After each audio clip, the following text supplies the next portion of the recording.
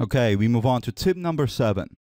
And this one may seem fairly obvious, but again, I like to follow a saying that common sense is not common. And so I hope to provide that common sense for you guys. Tip number 7 is to load the appropriate patches that may be required.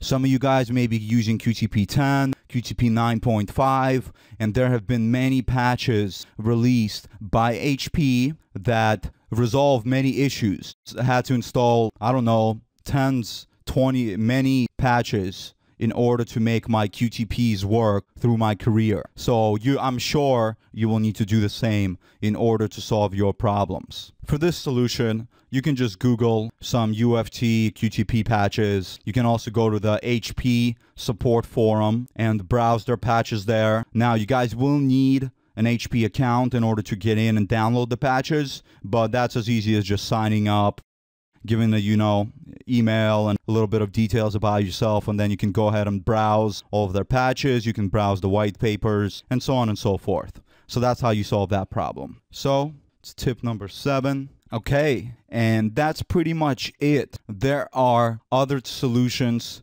to much less frequent problems, and if you guys are still having issues recognizing objects after you have tried everything I have provided here, go ahead and just use Google. Go to forums, do a little bit of searching, and you will find your answer. Guys, I don't know if you know this, but a lot of experts use Google. It's not a bad thing. We don't know everything, and whenever we have a question, we go Google it. And we are probably just a bit more advanced in using Google and knowing what to do with it in order to find an answer than you are. And so don't be scared of it, guys. Just go try it. If you got questions, Google away. Almost all the answers there already exist. And if not, I probably provide them in my videos. So anyways, thank you all so much for tuning in and watching the best things to try when UFT does not recognize objects. It's been my pleasure teaching you guys, and I can't wait to play more with UFT and teach you guys everything we have to offer. Thanks and take care.